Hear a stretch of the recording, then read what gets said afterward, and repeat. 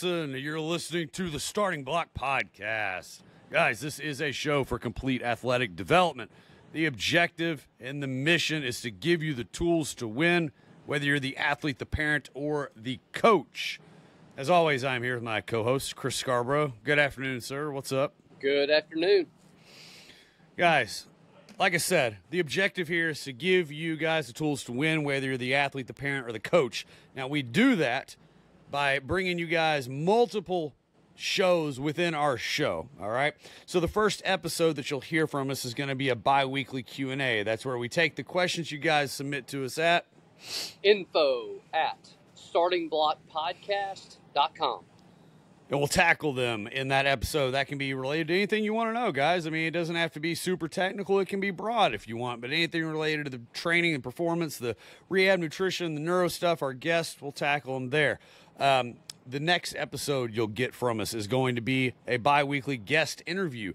So that's going to be just like every other podcast on the planet. That's where we bring in our colleagues and friends from really across the globe, and they're going to share their stories of success, what they do with their clients, their athletes, their patients, and their clinics and gyms. And it's somebody that will share the same core values and mission that we do. So you know we're all on the same page working together here. Another episode you'll get from us is going to be that Friday Fire, or that's going to be about 15, 20 minutes of me just giving you guys a little bit of insight on a topic that just maybe I came across over the week or over my 15, 16 years of doing this that I feel like is relevant to to any of you guys. And then a new segment that we have started to drop is our Athlete Spotlight. I think these are going to be like quarterly episodes where you'll get to hear from my athletes, Chris's athletes, and they're just going to share their stories, where they started, how they came through our systems, where they're going to school. And just, it's kind of cool because you get to hear a little bit more about real life, training, right? What they did, how much they hated some of it, how much they loved some of it. And we've recorded a couple. We got a couple in the bank, and they're pretty cool. So I think that's going to be more of a reoccurring episode as we go. So the final piece of that is going to be we don't run ads on the show. So all we ask is that if you buy into this mission, if you support this project, then share the show, guys. Just bring us a friend. If you bring us one person a show, we can grow this and we can help improve and change this industry because, quite frankly, this industry is shit to a huge degree. Anybody can go get a certification out of a cereal box.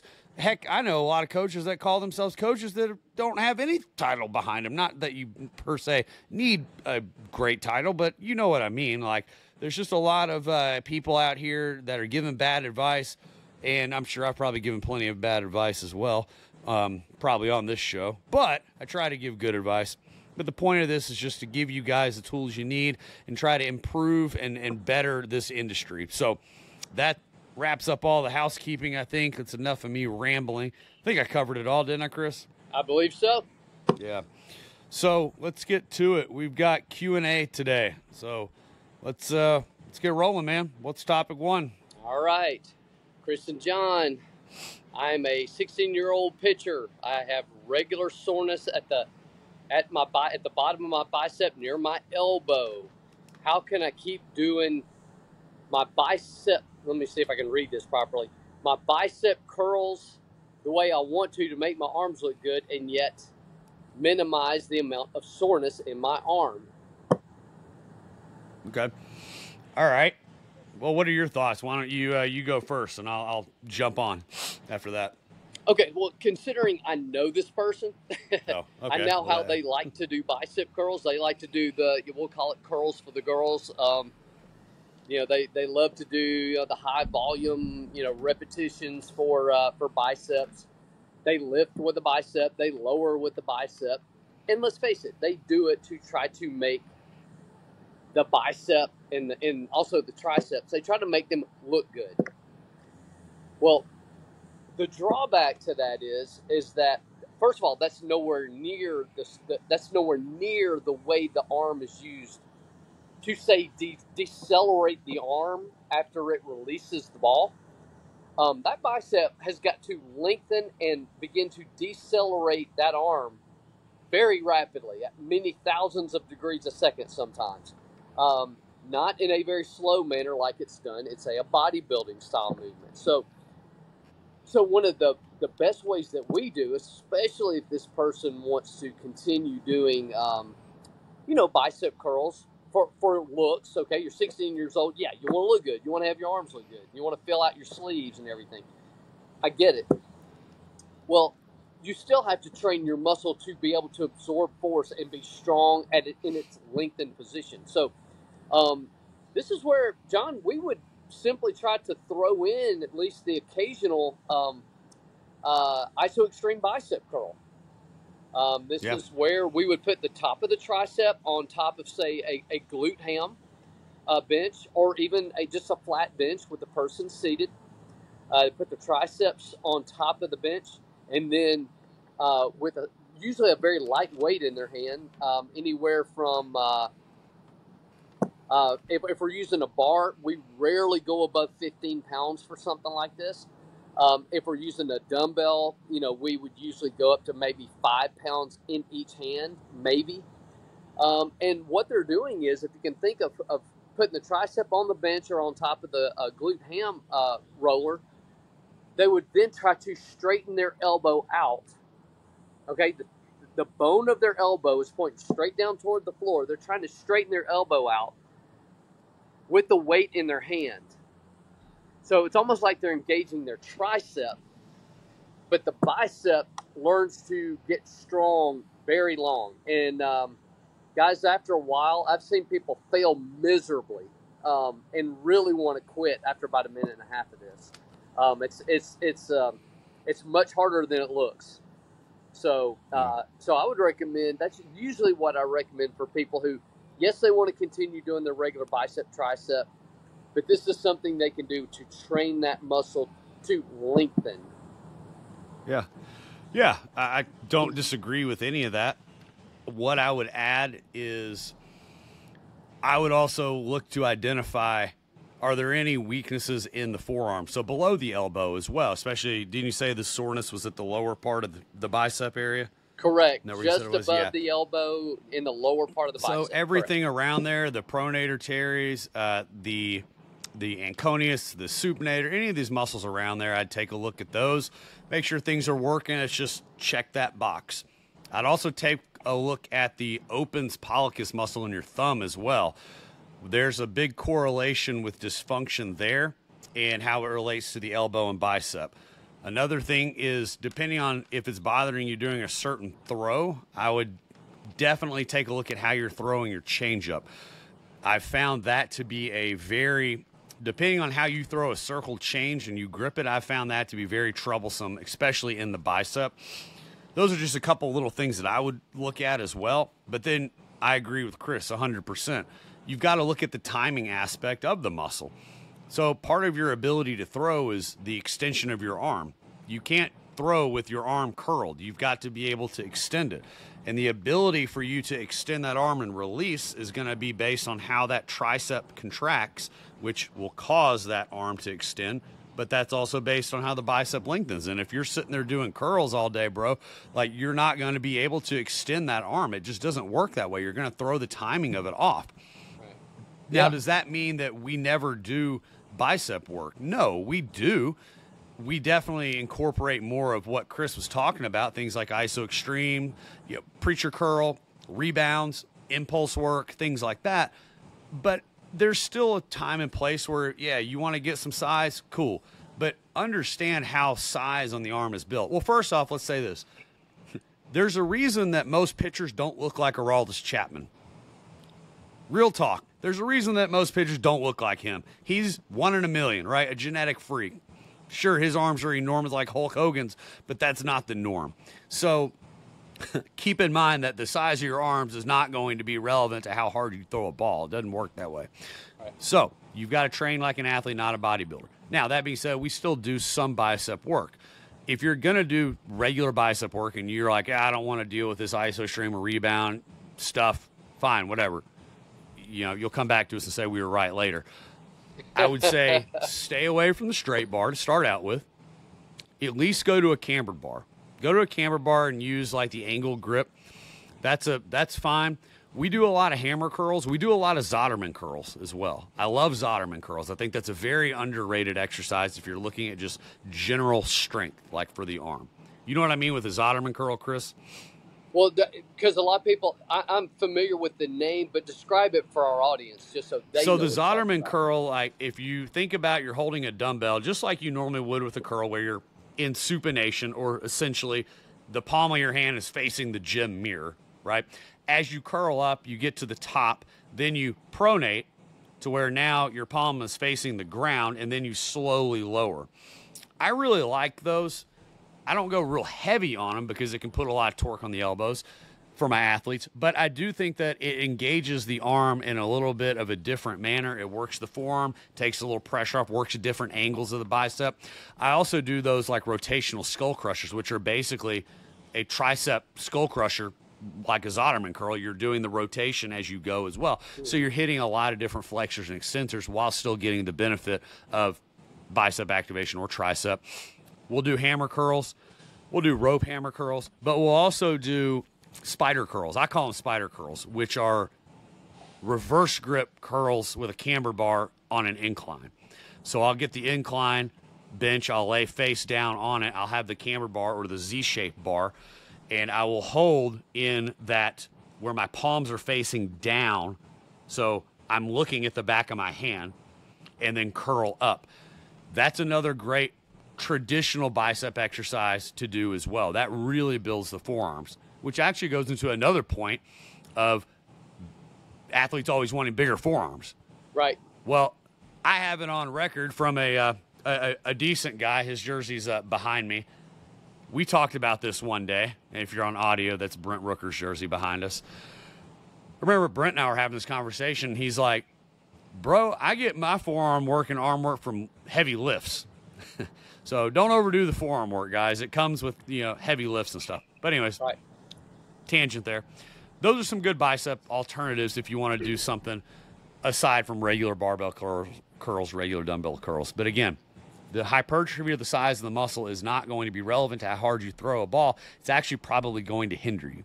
So you need to focus on that lengthening and that timing element. If you're going to do some curls, you want to hit 3 or 4 sets? Cool.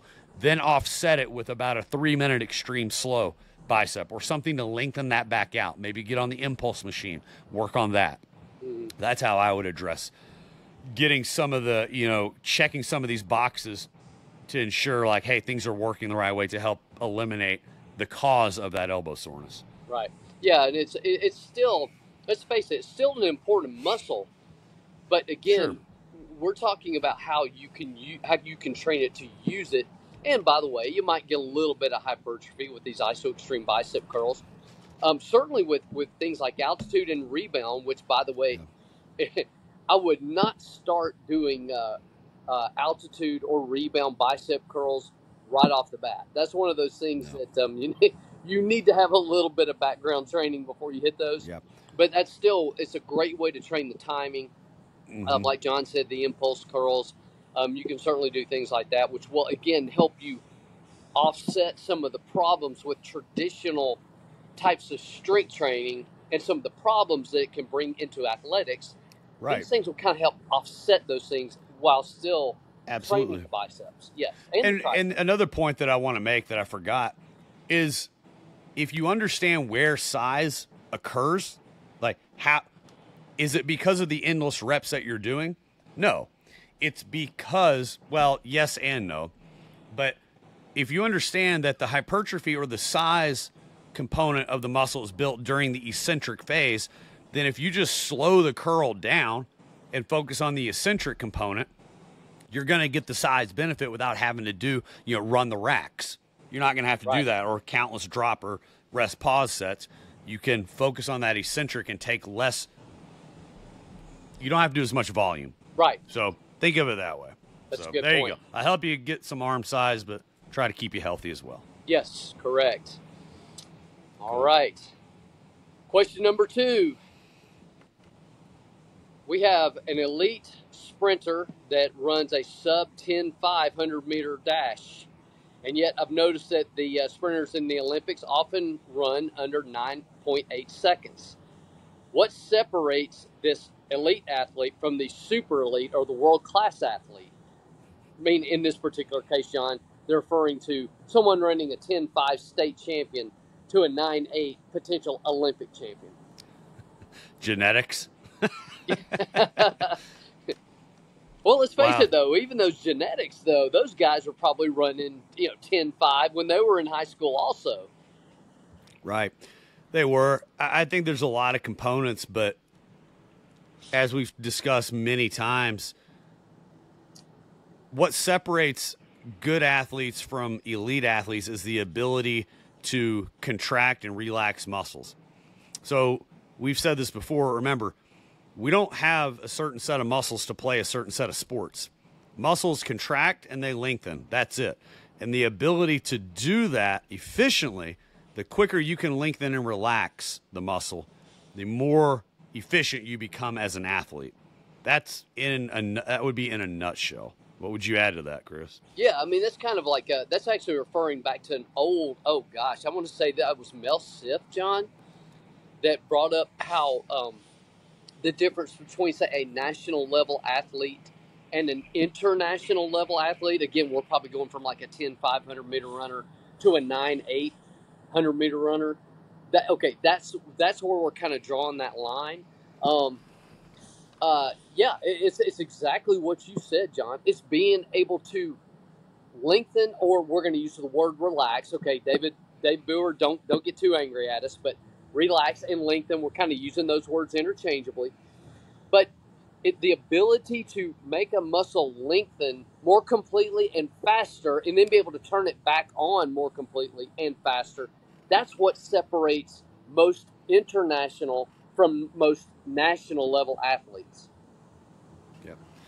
Yeah, I know that's a short answer, but that is the answer. Yeah. You can you can break things down more and say, okay, this guy has better top end speed, or this guy is better out of the gate. Yeah, you can go down that route, but in essence, what truly separates the great athletes is that ability to contract and lengthen a muscle. Yeah. And that goes into everything we've talked about on this show a million times at this point. Right. And by the way, John, that also goes into, let's face it, even when someone says about improving technique as you get more advanced, a lot of times that improved technique leads to more complete relaxation and more complete, shortening and faster lengthening and shortening. So let's face it, even when we get down to something as fundamental as technique, which, by the way, is very important, that's oftentimes what it's actually helping that athlete do. Yeah, and that brings up something. I'm thinking about this. I didn't plan this out, so I'm trying to be careful what I say here. We won an Olympic gold medal in the Rio Olympics in Brazil. We were a part of an athlete who won down there. And I say we because we played a part in that. And I remember the coach sending me the text saying, hey, we just won. Congratulations. You won your first gold medal.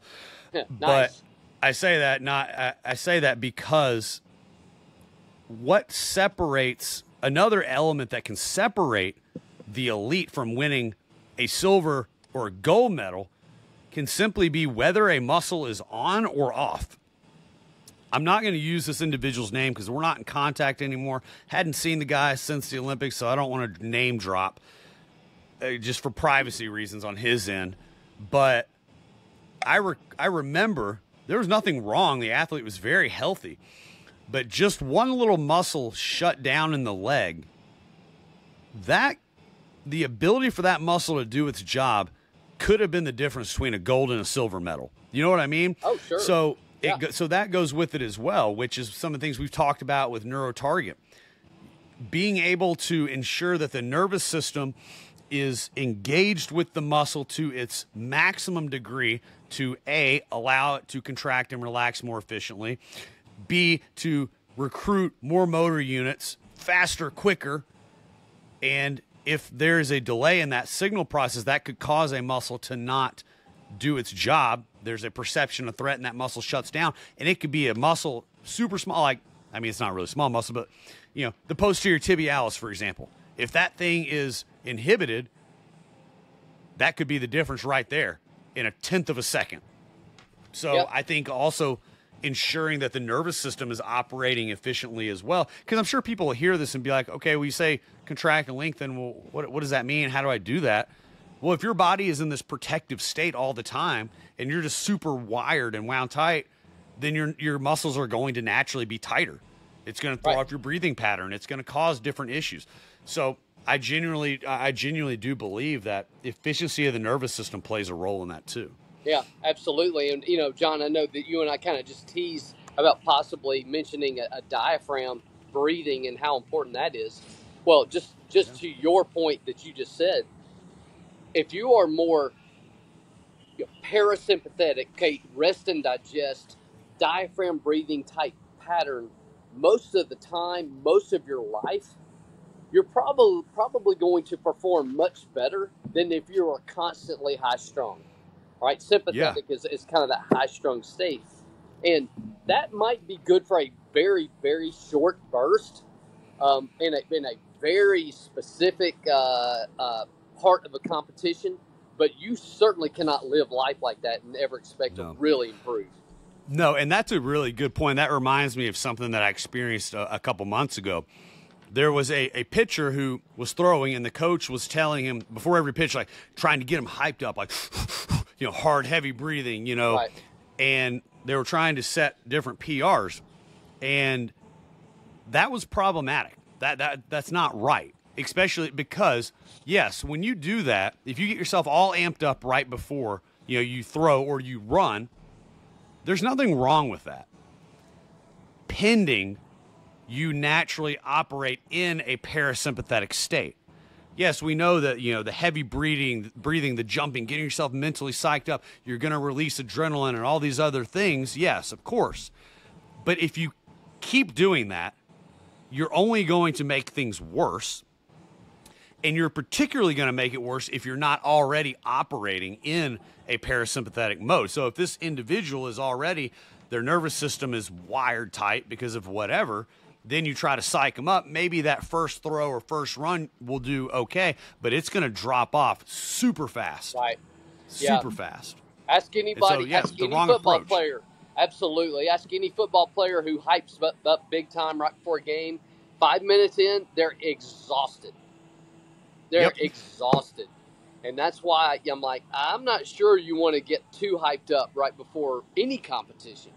You want to do it, let your nervous system switch only as necessary, but you're still going to perform your best when you are predominantly in parasympathetic state, diaphragm breathing, everything turned on, John, like you mentioned earlier. It all goes together. Yeah. I think if you look at the Patriots and Falcons Super Bowl a few years ago, well, it was probably more than a few years ago at this point. It had to be, 7-8 years ago, where the Pats were down a ton, and they ended up coming back and winning, right? Yep. If you watch Tom Brady's body language and you watched how just his breathing pattern, I don't remember who brought that up to me. Somebody did. They said, watch his breathing pattern, and it was like first half, it was very high, labored breathing, but then the second half, low and slow, man, and the rest is history.